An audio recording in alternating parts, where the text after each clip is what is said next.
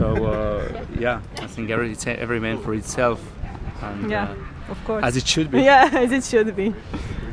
So no, but the boat is great, super well set. So unfortunately, there is no excuses for me. So if I suck, I suck. There is no debate about that. So yeah, no pressure. Okay, so the start is behind us. And we are driving downwind. Ahead of the fleet, there is the winner from the last year. Just ahead of us, he has a symmetric spinnaker, so in these conditions it's a bit tricky to keep up. Lars Peter is just next to me, just in front, and as you can see, the rest of the boats are well behind us, which is where we want them. It's great. So lots of jibes, a bit tiring, not really fit. So yeah, but as I said, it's going quickly. We're doing 8 knots on the speedo, but I'm not sure. I think it's a bit optimistic. Have a good current, which is good, obviously, and yeah, so far so good. So real proper traffic jam with a Fishcape, a Sapphire, a Mini. We all gathered here for a little rundown. Well, at least not lonely, I guess. We're actually catching up nicely to the leader, which is not bad. It looks like it's going to be a good race ahead of us. So good. Things settled down a little bit. There was a transition zone just at the Cape with no wind, and we lost most of the other guys there. So Lars Peter is just down there. So 27s are currently holding first and second. The broker just behind us. I guess as long as we can keep the fractional code 0 on, we should be okay. So, but what we do expect is the wind should head us when we go towards the north of the islands, and we'll be upwind. And I do think that he's gonna catch us again. All right, so that's it from on board Frida. It's the name of the boat that Ola very generously offered to lend, and I think at the moment we are keeping him proud, hopefully. Then we are now in the channel, broad reaching, or close reaching.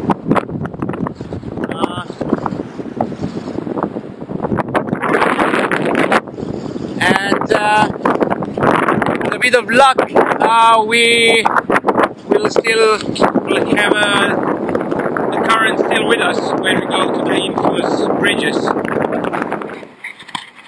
So our ground support team is on the bridge. You actually cannot run to the cross track.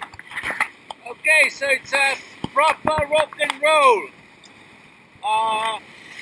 It's a little bit of currents against the wind. It's maybe 17-18 knots of wind. So we're still head to head with Lars Peter. Well, that's fun. Oh, that's nice.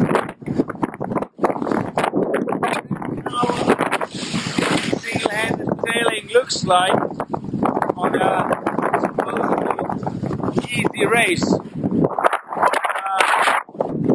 and that's also how one design sailing looks like. So it's 2 in the morning. If you see I don't know if you see the boat. So Vidar is just there, and we'll sail reaching, which actually gain us another half a knot of speed in order to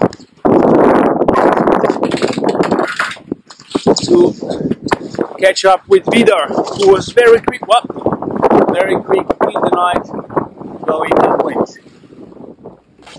Well, good morning, if you can call it good. Stuck in front of the last bridges again. It's actually the same place we're stuck with no wind in the first race. There's no wind, it's current against us. We are 1 mile to the bridge, and we are here from I think like 5 o'clock in the morning, and now it's 7:13. Alright, and Johan's saying so 2 hours, so everybody should be here. Shit. Going between 50 and 51, as you can see on the bridge. So that should actually be 13.5 meters. So a whole meter of extra space. Oh yeah, there's definitely more than like 1.5 meters over the antenna. Okay, so under the bridge we are. This must be the train, and we have a little bit of good current. That's why we made it through. But now when this is done, it doesn't look like on the other side of the bridge there is any improvement in the wind conditions. So hey. Well, so this is the other side of the bridge. Looks completely different to the other side of the bridge. Yeah, so that's it. There is another, I think, like 20 miles, something like that, to the finish. And the good thing is, it's like in the old times in the minis. It's you don't know your position. I mean, you don't know what your place in rankings. There is maybe 100 meters visibility. I almost got killed by some jolly fishermen motoring on their powerboat. So since I don't have time to film when I'm working on the foredeck, maybe best show you what is the working process. So we have code 0, fractional, which is still waiting to maybe go up instead of the big spinnaker. The staysail, the jib, spinnaker bag. That's it. There is only a small spinnaker still left inside, but the wind is changing a lot, so we change the sails a lot. So it's inevitable. I think I'm gonna go for the code 0. I think the big car is just too big. Well, we'll see. Autopilot, impressively, is doing its job without even setting it. Just basically, I never even played with all the settings, just press auto. I think the boat is pretty auto stable, that obviously does the job. Yeah, good, good, some fun before the finish.